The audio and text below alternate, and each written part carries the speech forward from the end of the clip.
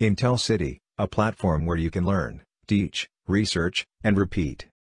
Hello guys, in this video we will show you how we can download and install CodeBlocks in your Windows operating system. CodeBlock is a free open source and cross-platform software in which we can compile our C, C++, and Fortran programs. It's actually an IDE that is built to meet the most demanding needs of the user. The full form of IDE is Integrated Development Environment, and it helps us to write and compile program.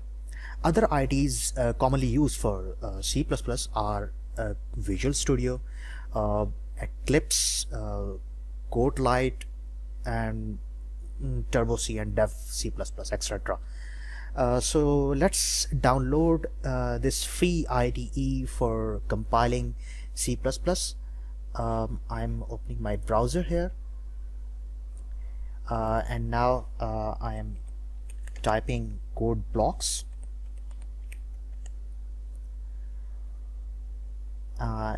We are getting the link of CodeBlocks here. This is the main page of CodeBlock website. Just click on the downloads option, and here we see there are three options to download this software. That is, download the binary release, download the source code, and download retrieve source code from SVN. The option we are interested in is download the binary release. In this page you see that we can download this software in multiple platforms, in Windows platform, Linux platforms, and Mac operating systems. So in this video I will tell you about how we can download and install your software on Windows operating system. You need to click this option, the one on the fourth position from the top. This is your required exe file. You can download it from FossHub or SourceForge. I am clicking this option.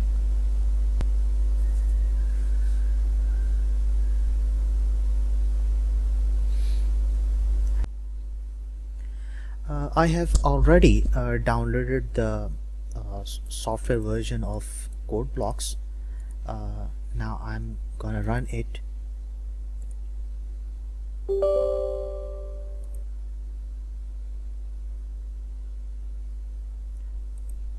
Next, I agree. I'm selecting full, all plugins, all tools, just everything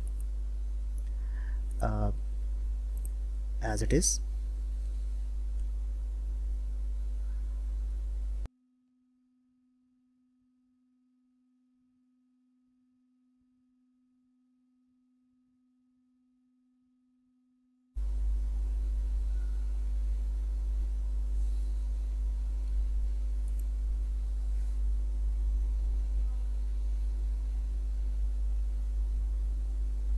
So we are in the main window of the CodeBlocks. We can create project by clicking here or in the file menu. Okay, I'm clicking here.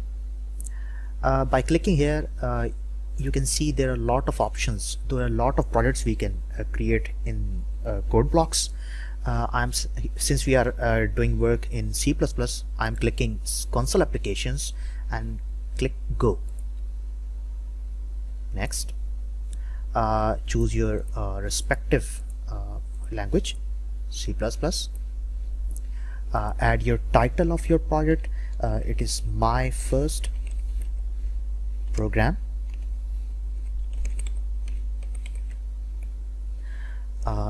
Folder to create project in. I'm also selecting a folder where my project and my files will be saved. That is OOP codes.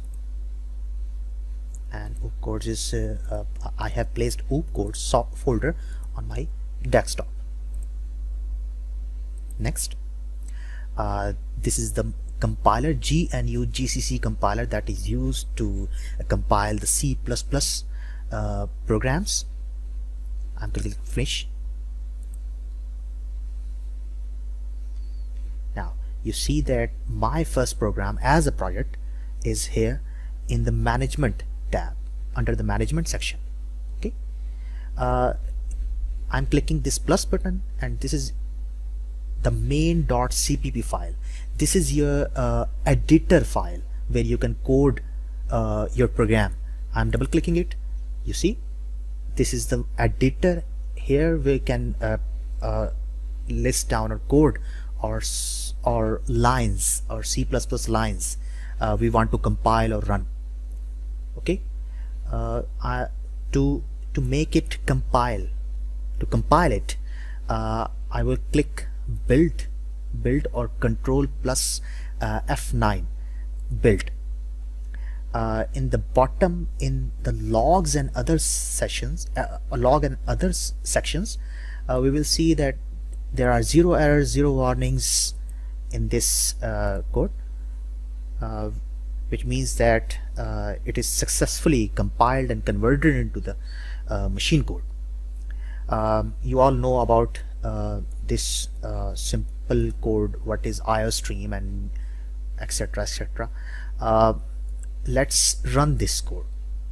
For run or execution, we enter run, and here is the execution. The hello world is printed here. Now